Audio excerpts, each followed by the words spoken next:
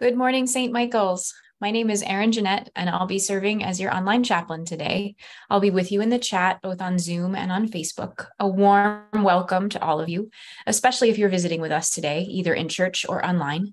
We're eager to greet you and learn about how God is at work in your life, so stay tuned. We'll say more about that later in the service. Now, as we prepare ourselves for worship, take a breath. Let yourself rest here in God's presence. Come. Let us worship God together.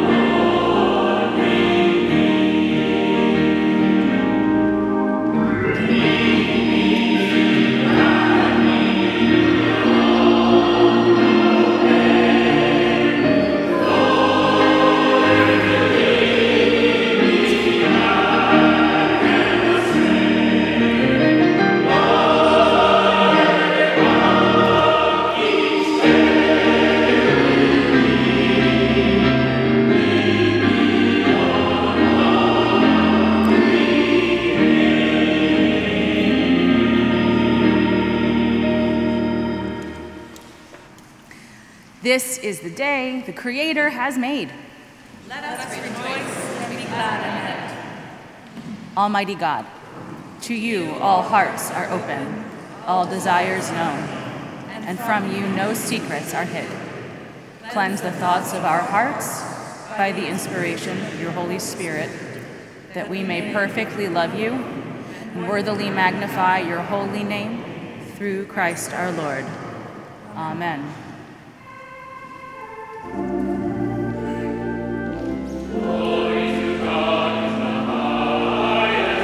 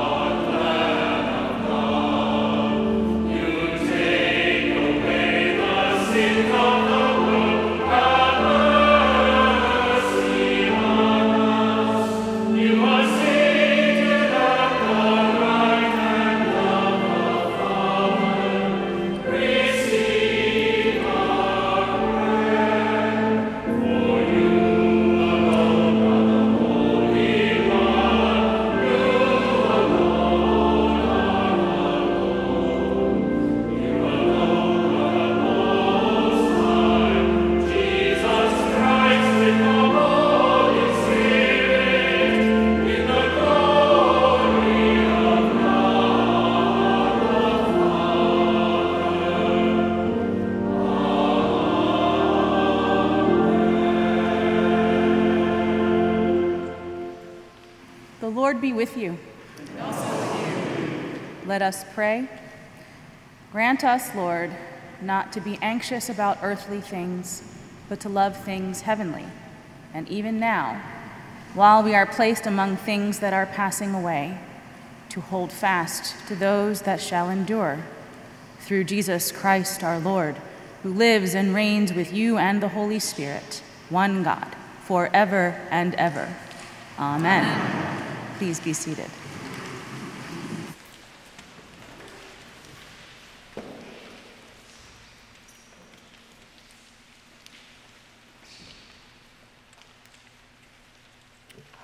Good morning, St. Michael's. A reading from the book of Exodus. The whole congregation of Israelites complained against Moses and Aaron in the wilderness. The Israelites said to them, "If only we had died by the hand of the Lord in the land of Egypt, when we sat by the flesh pots and ate our fill of bread, for you have brought us out into this wilderness to kill this whole assembly with hunger." Then the Lord said to Moses, "I'm going to rain bread from heaven for you, and each day the people shall go out and gather enough for that day. In that way I will test them, whether they will follow my instruction or not. On the 6th day, when they prepare what they bring in, it will be twice as much as they gather on other days." So Moses and Aaron said to the Israelites, "In the evening you shall know that it was the Lord who brought you out of the land of Egypt. And in the morning you shall see the glory of the Lord, because he has heard your complaining against the Lord. For what are we that you complain against us?" And Moses said, "When the Lord gives you meat to eat in the evening, and your fill of bread in the morning, because the Lord has heard the complaining that you utter against him. What are we? Your complaining is not against us, but against the Lord." Then Moses said to Aaron, "Say to the whole congregation of Israelites, 'Draw near to the Lord, for he has heard your complaining.'" And as Aaron spoke to the whole congregation of Israelites, they looked towards the wilderness, and the glory of the Lord appeared in the cloud. The Lord spoke to Moses and said, "I have heard the complaining of the Israelites. Say to them, 'At twilight you shall eat meat. In the morning you shall have your fill of bread. Then you shall know that I am the Lord your God.'" In the evening quails came up and covered the camp, and in the morning there was a layer of dew around the camp. When the layer of dew lifted, there on the surface of the wilderness was a flaky substance, as fine as frost on the ground. When the Israelites saw it, they said to one another, "What is it?" For they did not know what it was. Moses said to them, "It is the bread that the Lord has given you to eat." The word of the Lord.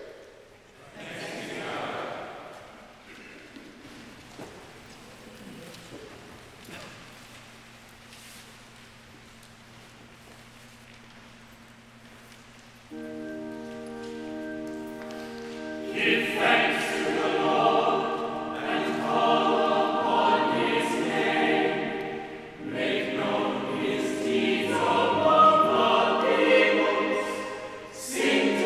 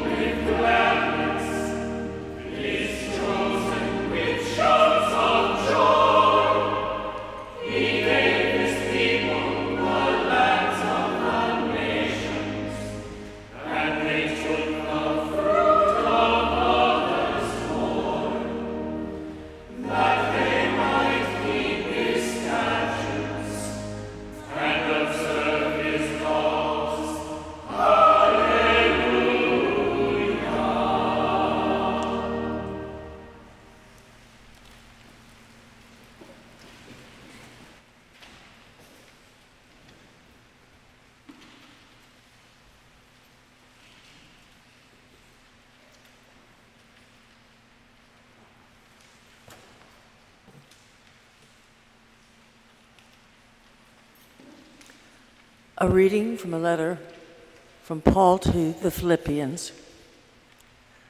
To me, living is Christ, and dying is gain.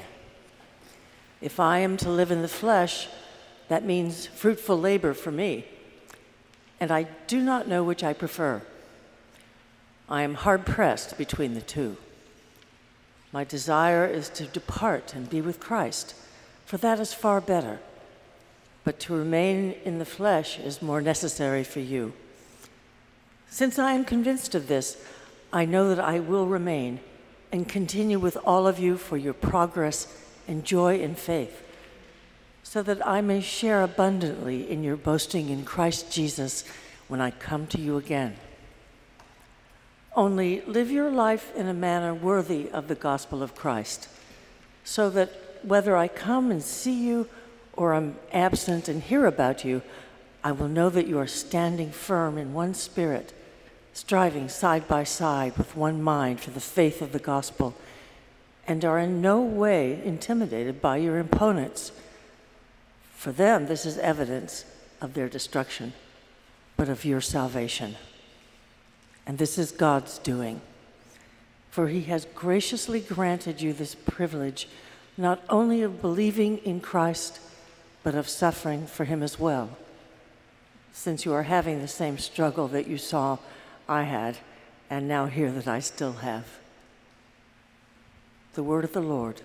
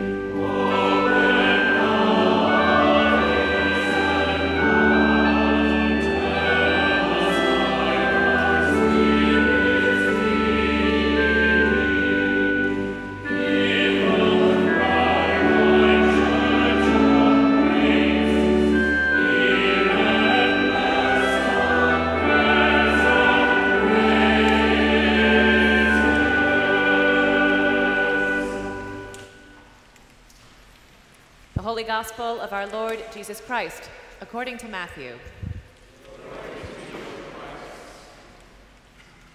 Jesus said, "The kingdom of heaven is like a landowner who went out early in the morning to hire laborers for his vineyard. After agreeing with the laborers for the usual daily wage, he sent them into his vineyard. When he went out about 9 o'clock, he saw others standing idle in the marketplace, and he said to them, 'You also go into the vineyard, and I will pay you whatever is right.' So they went. When he went out again about noon, and about 3 o'clock, he did the same. And about 5 o'clock he went out, and found others standing around. And he said to them, 'Why are you standing here idle all day?' They said to him, 'Because no one has hired us.' He said to them, 'You also go into the vineyard.' When evening came, the owner of the vineyard said to his manager, 'Call the laborers and give them their pay, beginning with the last and then going to the first.' When those hired about 5 o'clock came, each of them received the usual daily wage. Now when the first came, they thought they would receive more, but each of them also received the usual daily wage. And when they received it, they grumbled against the landowner, saying, 'These last worked only 1 hour, and you have made them equal to us, who have borne the burden of the day and the scorching heat.' But he replied to one of them, 'Friend, I am doing you no wrong. Did you not agree with me for the usual daily wage? Take what belongs to you and go. I choose to give to this last the same as I give to you. Am I not allowed to do what I choose with what belongs to me? Or are you envious because I am generous?' So the last will be first, and the first will be last." The Gospel of the Lord. I invite our kids to join this procession as we go forward for their blessing.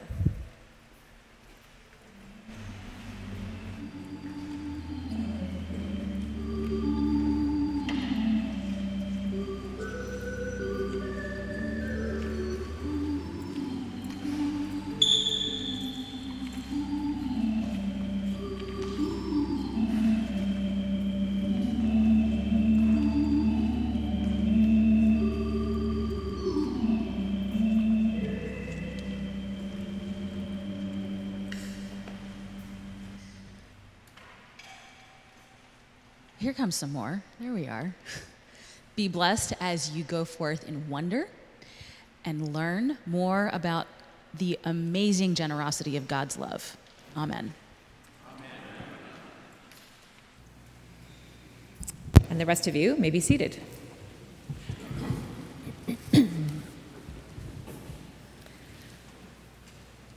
So we're coming to the end of this special creation season that we've been honoring this year, timed to fall during the harvest season and wind up with the feast of St. Francis, who has become sort of the patron saint of creation.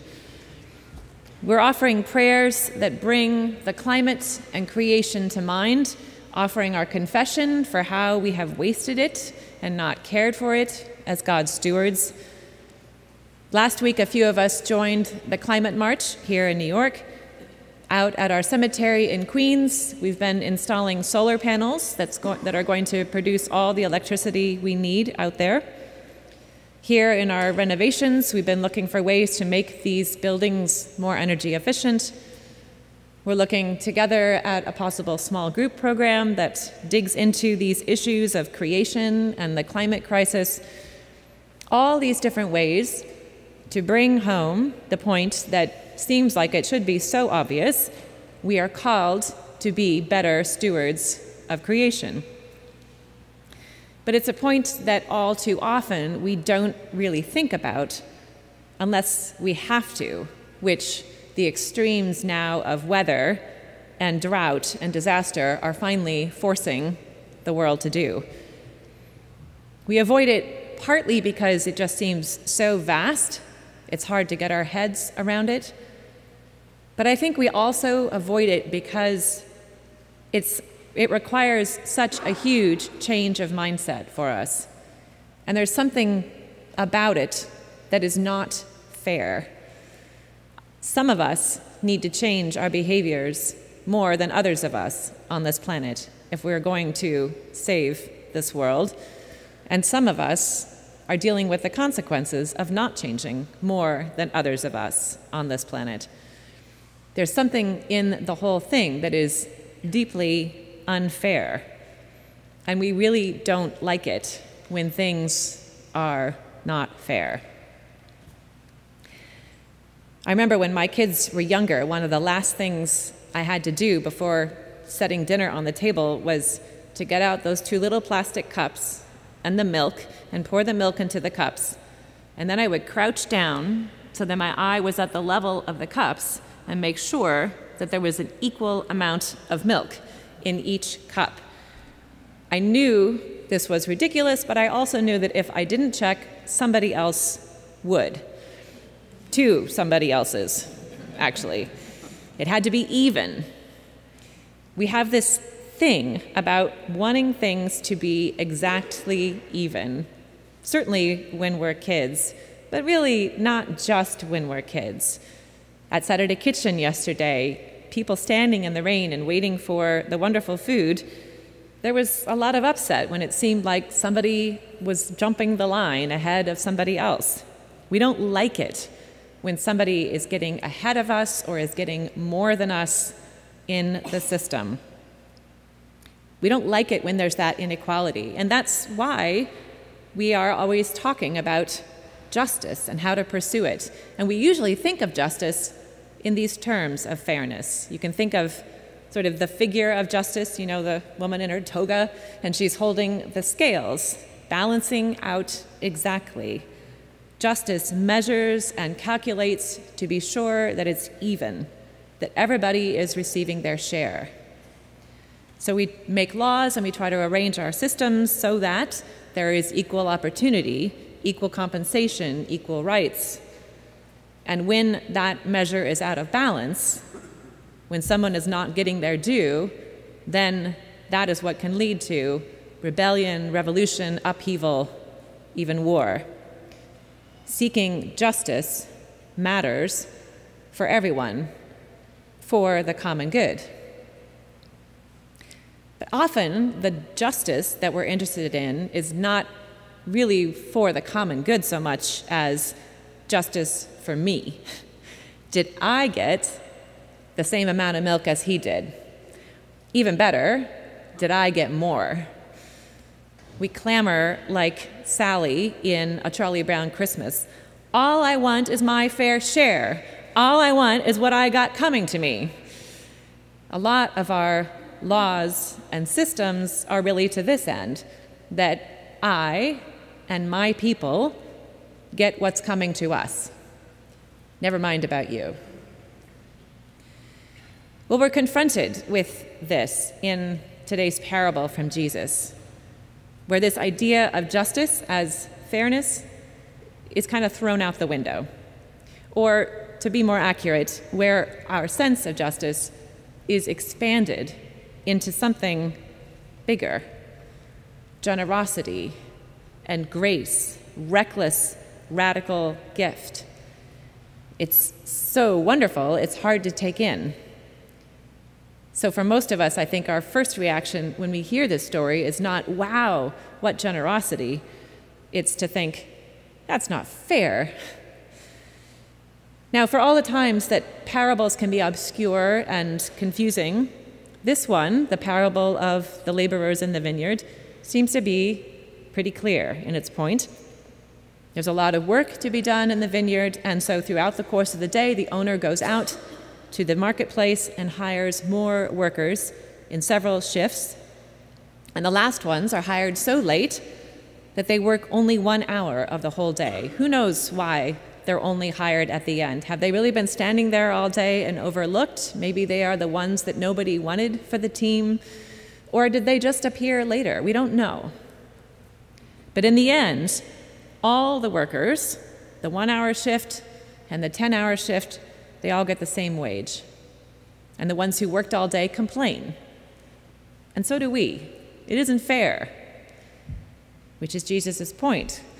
God does what God likes with the abundance on offer. God's generosity is greater than our sense of justice. Everyone gets enough. That's what God's intention is. Nearly 200 years ago, the French political theorist Alexis de Tocqueville made a study of the French and American revolutions, both of those, of course, being stories of greater individual liberty instead of the tyranny that people were living under. But, de Tocqueville noted, these revolutions resulted also in individuals being more separate from one another, less connected. And he wrote, in a community in which the ties of family, of class, of fraternities no longer exist, people are far too much disposed to think exclusively of their own interests, to become self-seekers, practicing a narrow individualism, and caring nothing for the public good. And then he goes on, since in such communities nothing is stable, each is haunted by a fear of sinking to a lower social level, and so is feverishly intent on making money or on keeping his wealth intact. I remember reading this in my undergrad class in the early 90s and having one of those moments where you think, man, these old guys, sometimes they actually speak to our time. And it's still stuck with me all these years later. It says quite succinctly what we're up against as we deal with these vast problems like the climate crisis, or immigration, or the economy, the inequality that our system is rife with.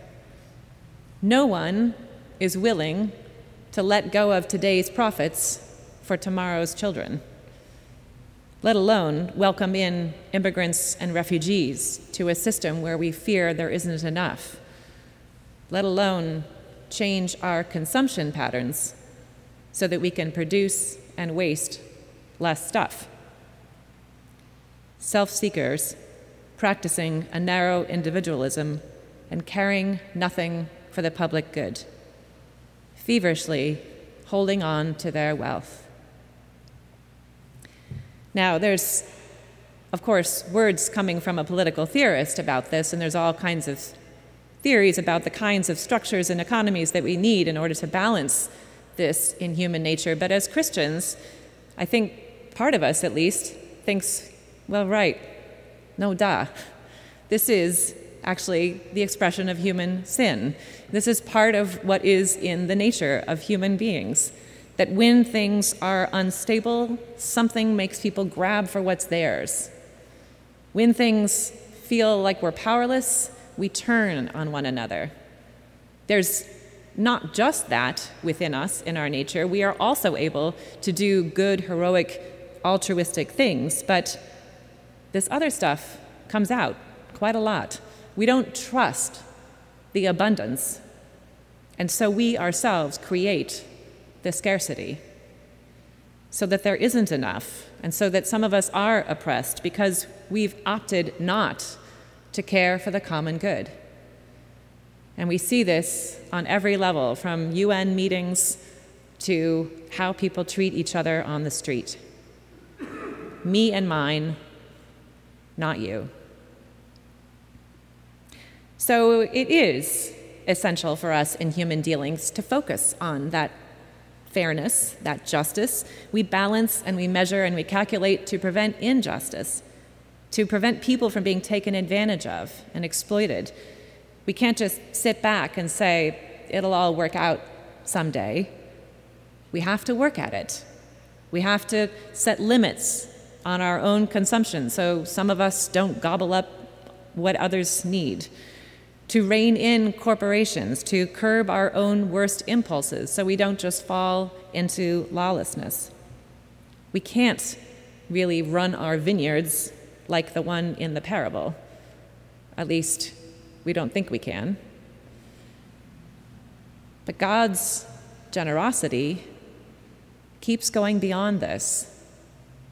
It doesn't stop to add things up. It's a reckless generosity rooted in abundance. Jesus tells this parable, I think, to remind people of where their lives come from. You are provided for, he's saying. The owner of the vineyard is generous, and you will have enough. Remember the manna in the wilderness so long ago? The Israelites didn't have to do anything to earn it. That mysterious bread of angels, it just came every day in enough quantity that they could eat and be satisfied. They didn't have to measure it to see if their neighbor got more than them. They just ate what they needed, and it was enough. Kind of like it was in the garden at the very beginning. We don't have to be so anxious about this. The owner of the vineyard asks the disgruntled laborers, "Am I not allowed to do what I choose with what belongs to me?" And he chooses to give enough so that each one can go home and feed his family, no matter what labor they did that day. He chooses to give to each one, to care for each and all together. Rain falls on the just and the unjust alike. It's not a fair way of dealing. It refuses to calculate and to balance. But instead, the owner gives his money the way we have been commanded to give our love, freely, to all of our neighbors, caring for all of us on this planet, trusting that there is enough to go around. It isn't fair, but the generosity that God keeps nudging us into, urging us to grow into, the generosity of our money, ourselves, the resources of our planet, is what we're called to. It's care for the common good that prompts us to say no to our narrow selves in favor of the greater whole, to give extra grace to those we meet, to assume good intentions and act as if there really is enough to go around. To do this in our everyday lives, to do this in our voting, to do this in our giving. It's a generosity that doesn't make economic sense. But in God's world, it makes all the sense. And ultimately, we believe this is God's world. Amen. Amen.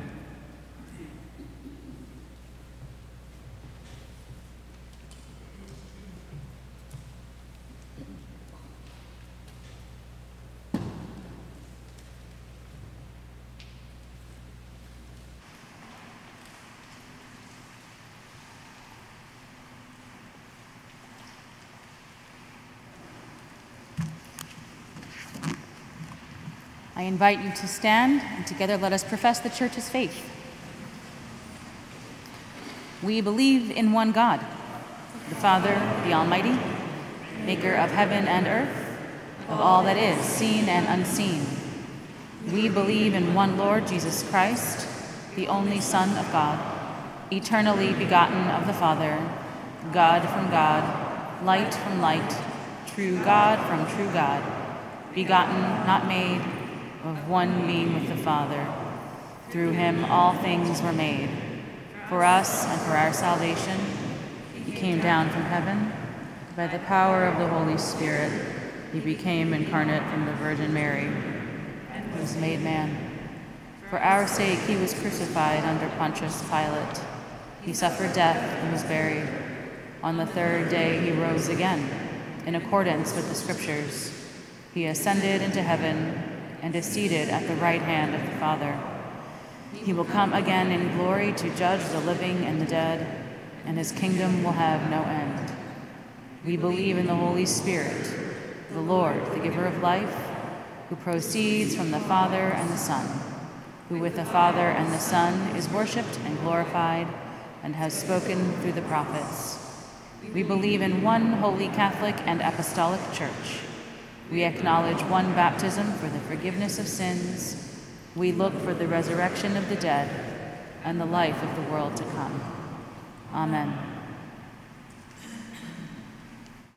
Good morning, St. Michael's. My name is Carmel McCovery. Please join me in the prayers of the people.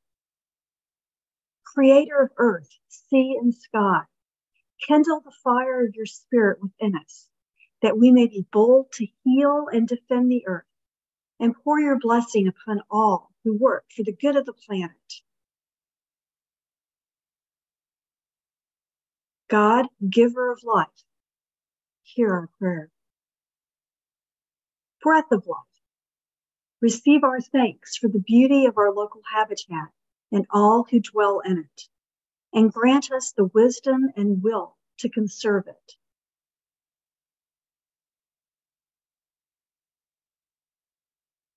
God, giver of life, hear our prayer. Author of the Book of Nature, receive our gratitude for places of restoration and healing, and continue to bless those places that feed our lives and spirits.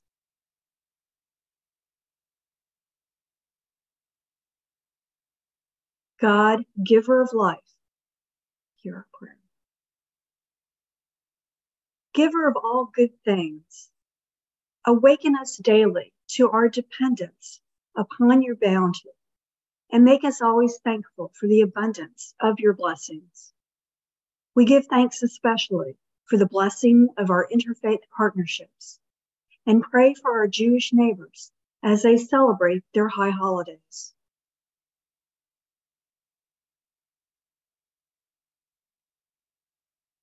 God, giver of life, hear our prayer. Divine physician, heal our communities, especially those where neglect, greed, or violence inflict suffering upon people and other creatures. We pray for the Armenians living in Artsakh as they suffer a campaign of ethnic cleansing.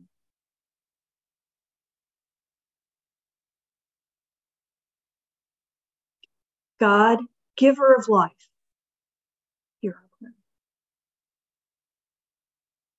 Comforter of all the earth, sustain the people of this congregation who desire or need your presence and help, including Kathleen and family, John and family, Vivian, Pete, Esau, Elizabeth, Vargas and family, Patty, Pam, and Erin.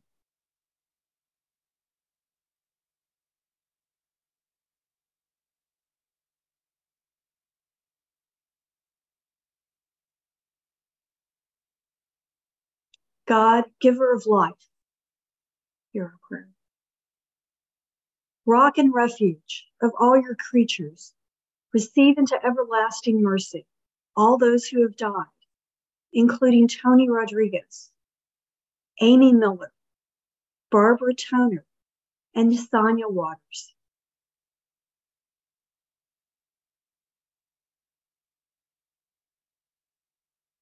God, giver of life, hear our prayer.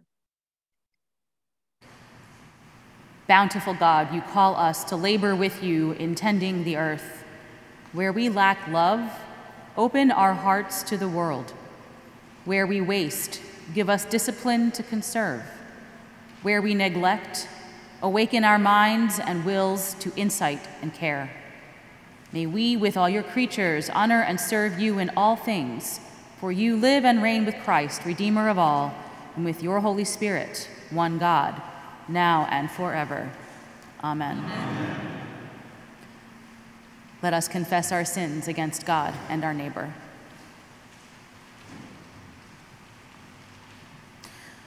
Holy and merciful God, we confess that we have failed to honor you by rightly claiming our kinship with all your creatures.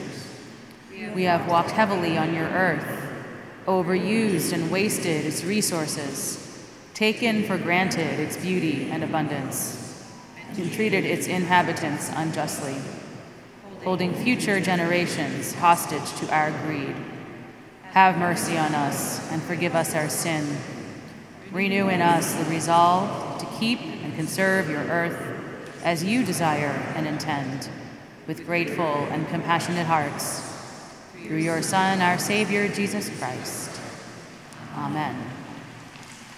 Almighty God, have mercy on you, forgive you all your sins through our Savior, Jesus Christ, strengthen you in all goodness, and by the power of the Holy Spirit, keep you in eternal life. Amen. Amen.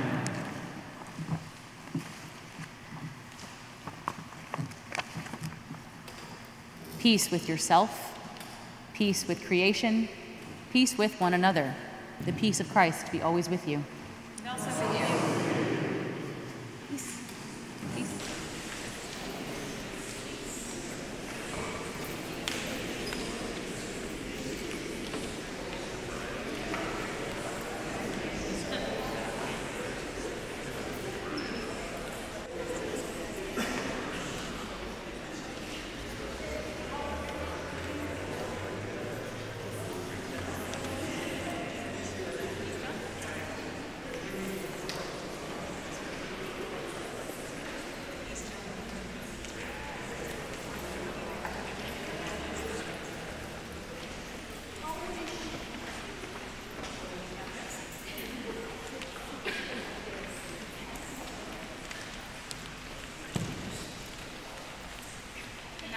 Love as Christ loved us and gave himself for us, an offering and a sacrifice for all.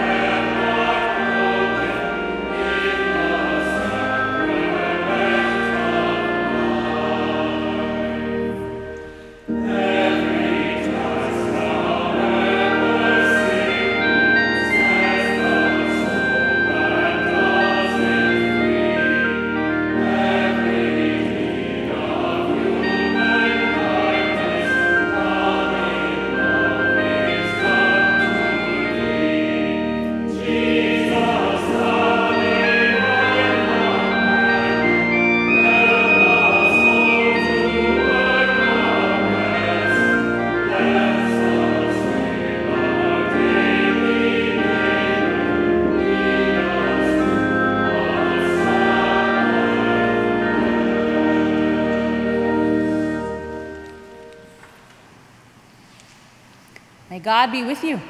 And also with you. Lift up your hearts. We lift them to the Lord. Let us give thanks to the Lord our God. It is right to give our thanks and praise. Praise and thanks are yours, our creating God. From the dust of the earth, you shaped human beings in your own image, and you filled the earth and seas and skies with a myriad of wonders. Yet we consistently turn your generosity into our scarcity, your elegance into our meanness, and your simplicity into our corruption. Though we poison and destroy your good creation, you continue to offer us your abundance. In your mercy, you have redeemed us through your Son, Jesus, transforming death into life. Through the Spirit, you continue to call us into covenant with you for the restoration of creation and the reconciliation of all people. And so we give you thanks, rejoicing with all of creation, as we join the saints and angels in their unending hymn.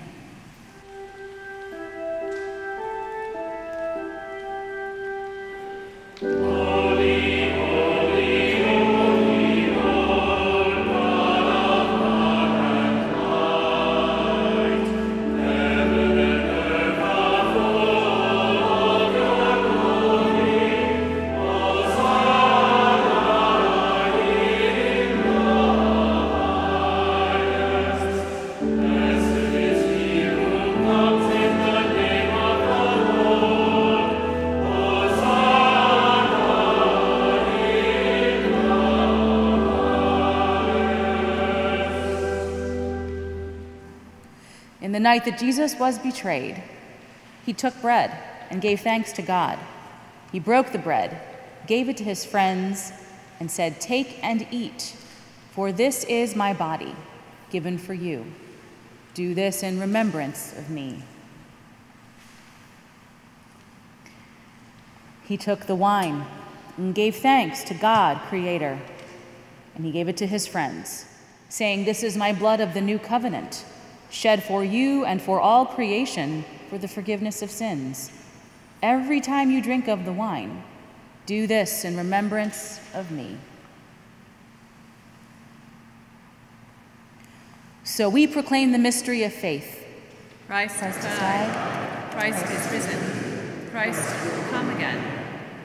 Merciful God, we come to this table seeking reconciliation with you, with one another, and with all creation. Through these mysteries, reconcile us to our world and empower us to restore your creation and fulfill your will. Send your life-giving Spirit upon us and upon this bread and wine. Stir in us the creative and redeem the destructive. Heal your stricken world, that the soil, the skies, and the seas may be filled with your life anew. Fill every heart with the sure and certain hope that we shall enter into the fullness of your joy when your whole creation is justified by faith and sanctified by love, and you are all in all. Through Christ, and with Christ, and in Christ, in the unity of the Holy Spirit, all honor and glory is yours, everlasting God, now and forever. Amen.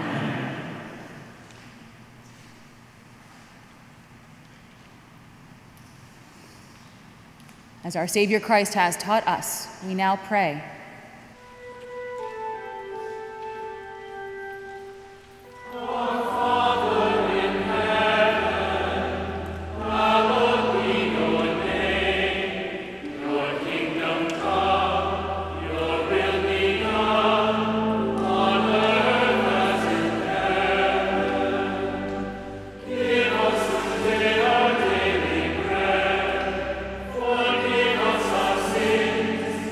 As we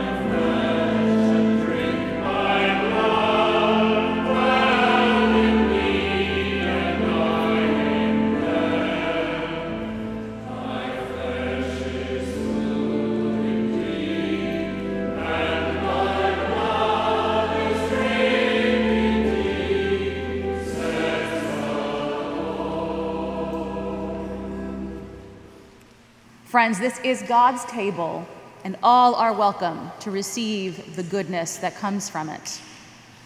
If you wish to receive healing prayer as well, when you come forward for communion, it is offered at the chapel, side chapel over there. All are welcome. These are the gifts of God for the people of God.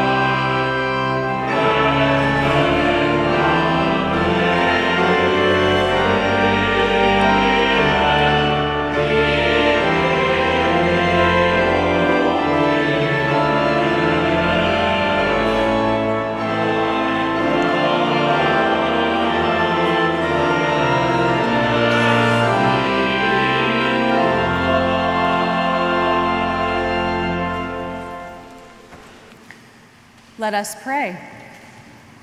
On our feet. Loving God, we give you thanks for restoring us in your image and nourishing us with spiritual food in the sacrament of Christ's body and blood.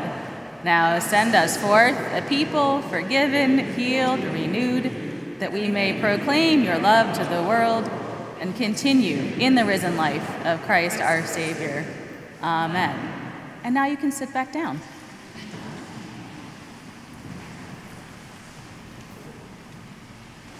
We call it gymnastics for Jesus, right? You got to keep yourself moving. It's important. Welcome. Good morning.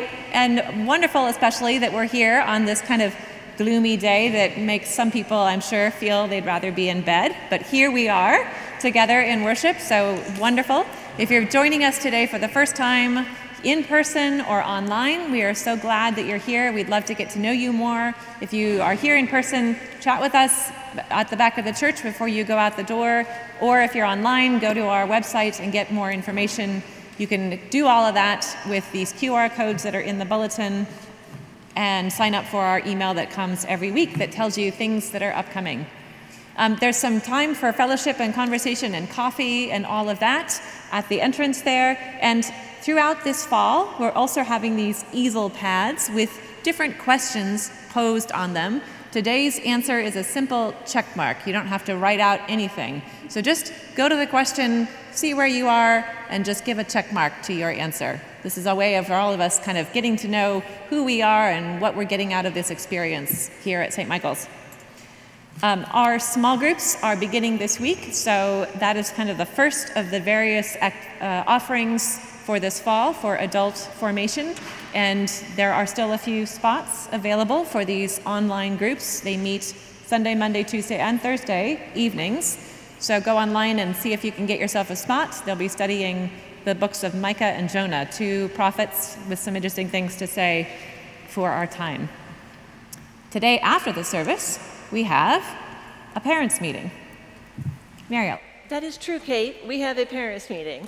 Can I invite all the parents to linger briefly after service, grab a coffee, and join me in the chapel living room? We're going to have a lively, interactive time with exciting reveals. Okay. And next Sunday is our first of our sort of patronal feast days. It is St. Michael's Day. We'll be celebrating it at the 10 o'clock service with all kinds of pomp and joy and excitement. And then at 1 o'clock, we'll be offering a blessing of the animals in honor of St. Francis. So it's kind of a double saint day. So if you have a pet or you like to be around pets, come and be part of that. It'll take place in the St. Jude's Chapel there at the entrance, and any creature that is able to be around other creatures well is welcome. So 1 o'clock, if that creature needs to be there by photo only, that's also possible. So we'll hope to see you for both of those events next Sunday. Okay, let's stand for our final blessing.